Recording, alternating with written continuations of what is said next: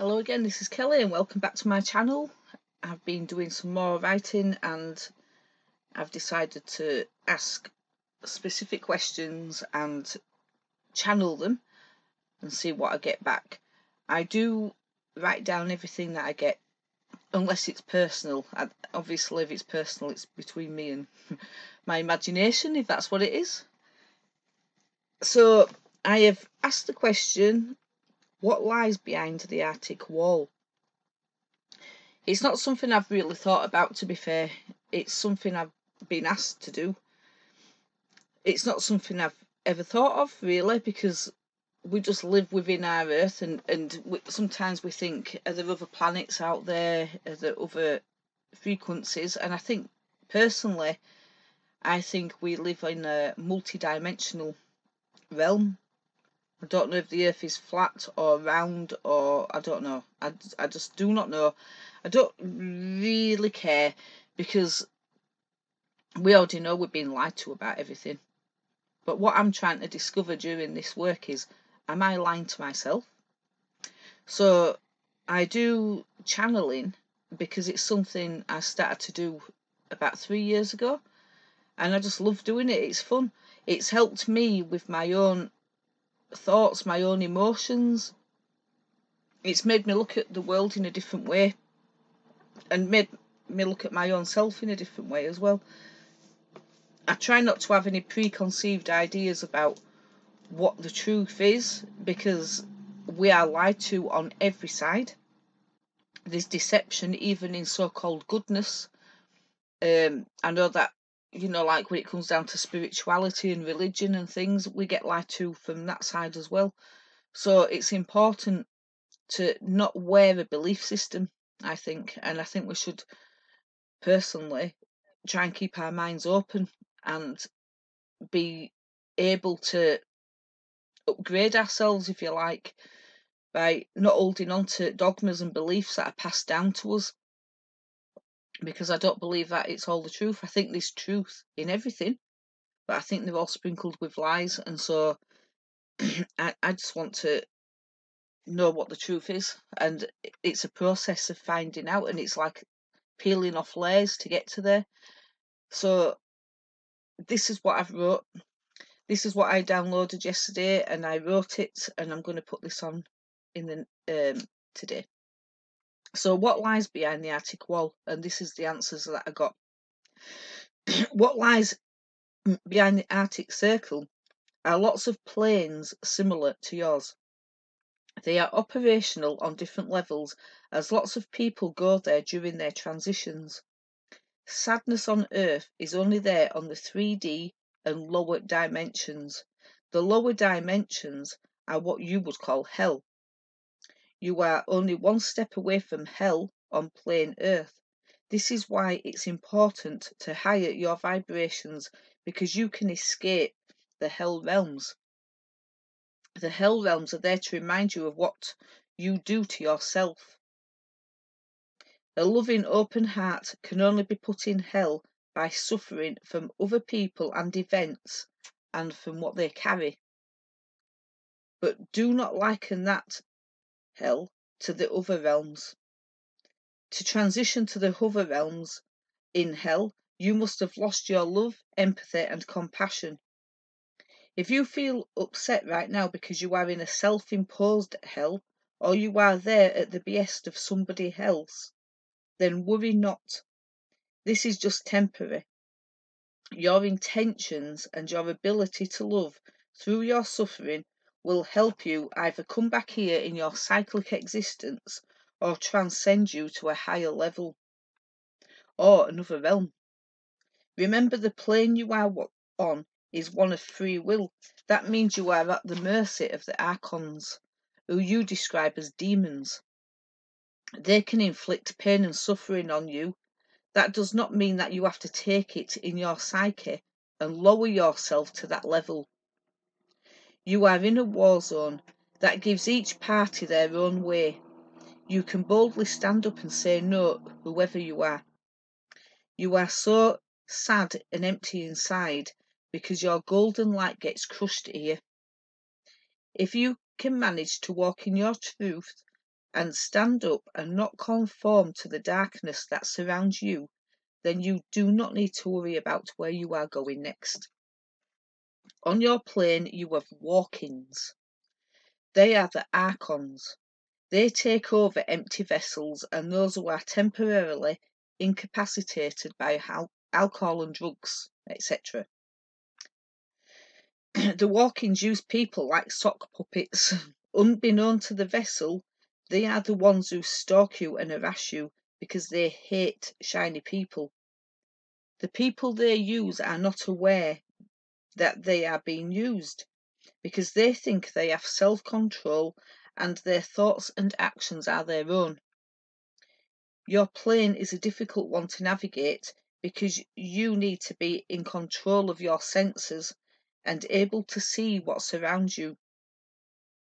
You are not in hell per se in your plane like some of the others, but it's a mixture of heaven and hell, and it's all rolled out into one.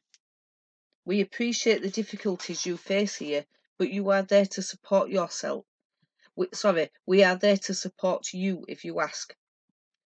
This is also only a stopgap, a school if you like. Remember that you chose to come back here, but also be aware that some of you did not, because you are so far removed from your truth that you are easily led back here by your own ignorance. You can figure out that this is just a game played by the archons to keep you in a low frequency so they can manipulate and deceive you. You can go to the other planes if you Uber ride to the stars. In other words, you go where you believe you will go. Planes on the other side of the Arctic wall are plum orchards. They play a big part in the evolution of humans. You can transcend to these places after you go to your guides after your death. The other planes are different to yours. In the 3D dimension where you are, you see a spectrum of limited colours, and your Earth has so little colour, and your sounds are limited also. Sounds are just vibrations, and vibrations in your realm are not used or tapped into properly, although they have been previously by your ancestors. This explains the pyramids and plant life that no longer exists. Prior to the Archon's arrival, you played a very different role here on plain Earth, playing music that healed and prolonged life. You danced and sang and celebrated your existence here. You had the technology to build mega buildings and the artistry and skills to mould, design and create the most magnificent architecture. You got no illness or struggle because you golden lighted each other and you were safe and happy. The Archons slowly took over and they are at the point of no return. But we've got this. So please do not fret. You've got this also. Log out of your watchtowers and go and live the life you dream of. It can be done, but you must walk through the fear as well, and you've got to lose the chains of your own self-imposed suffering.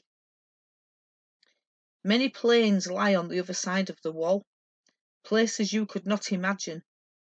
Your governments bearded themselves to go there. One place in particular can only be got to by UFO, which are mostly military, although not all of them are.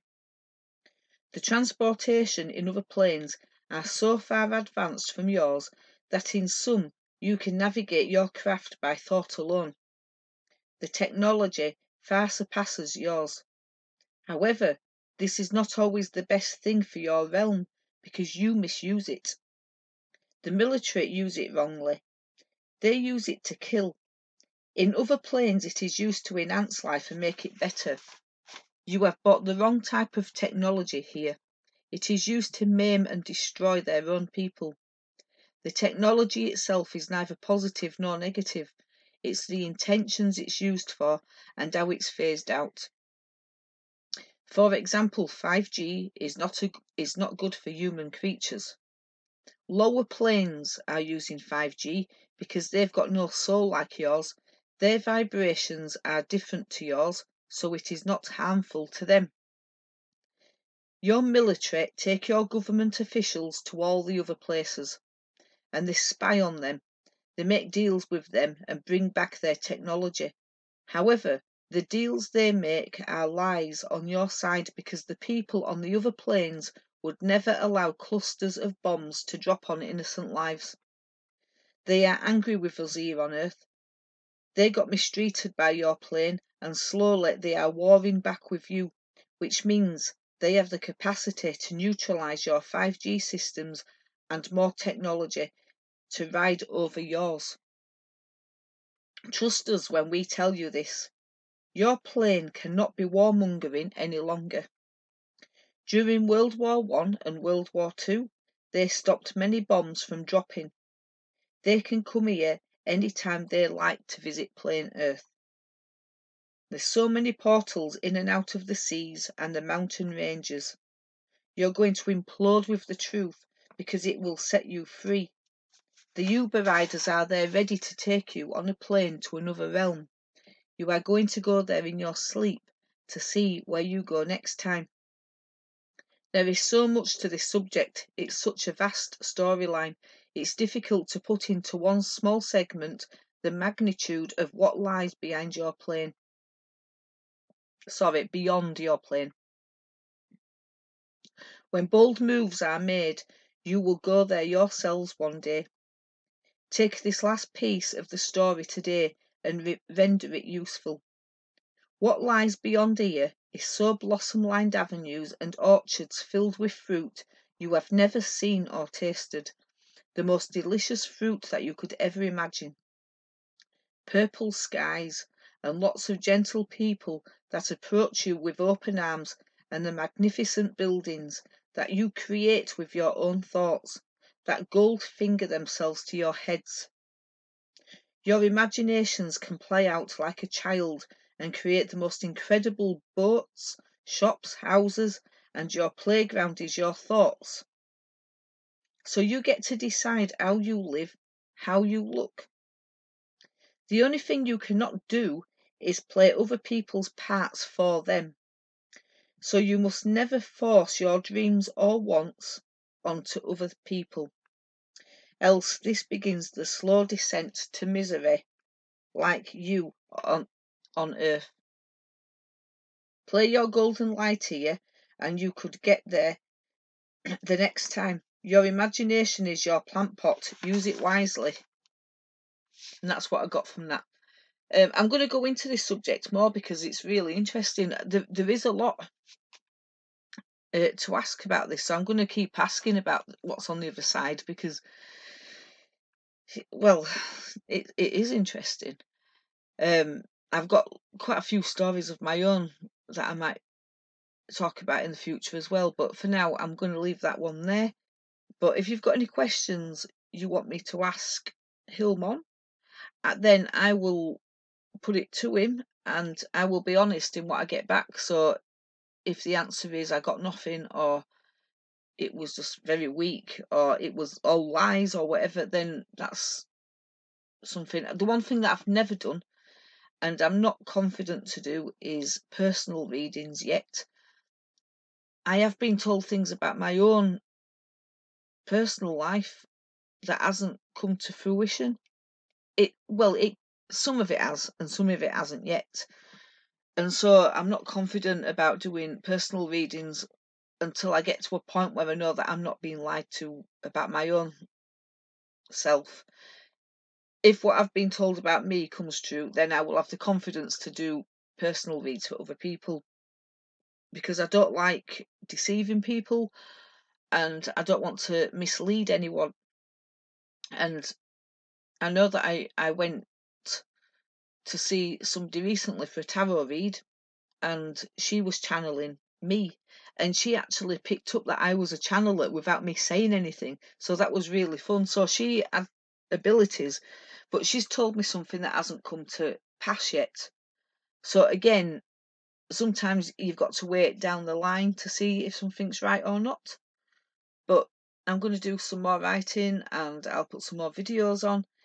If you have got any questions, please drop me a line and I'll have a go and I'll get back to you next time. So bye bye for now.